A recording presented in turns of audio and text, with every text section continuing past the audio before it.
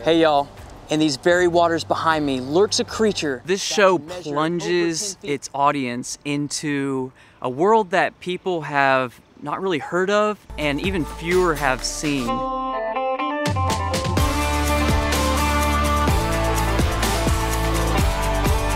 The show is Working on the Wild Side, and in a nutshell, it's essentially dirty jobs but with wildlife. So you're seeing common folks doing really extraordinary things that people have no idea about. All right, so we just had one of the most exciting manatee dives that I've ever had in my life. So I was meeting with prospective students that come to talk to me. They have this passion and this love for animals. And they know that they want to work with animals, that they have to work with animals. I was that kid once, and I knew what it was like to know what direction I wanted my life to go in, but to have no idea where my job opportunities were. There's a whole world of wildlife jobs out there, of animal-related jobs that they can be proud of, and they can do work that they're passionate about. A fish and feed off their tissues.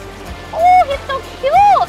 One of the special things about this show is that it is primarily student driven. All of those shots that you see on each episode, those are all union students that I've piled in my truck and we've gone somewhere to go tell a story. Time to turn up the heat and get our hands dirty with some habitat management and restoration work.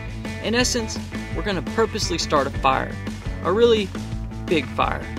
I have students right now helping to prepare a pitch to Nat Geo Wild. We're wrapping up the first season. I'm even more excited about the second season because we're gonna go to further places and we're gonna go bigger. We're wrapping up an incredible adventure with a reintroduction biologist, and my goodness, what a job they have. This stands out amongst other nature shows because a lot of those shows just paint humans as the problem. And while we've caused a lot of these issues, as Christians, we should be the ones on the forefront taking care of God's world that He created.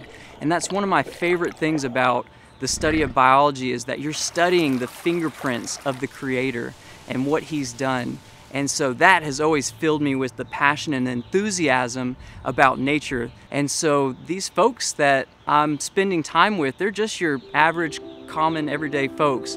But they're really, in my mind, conservation heroes doing work that has to be done.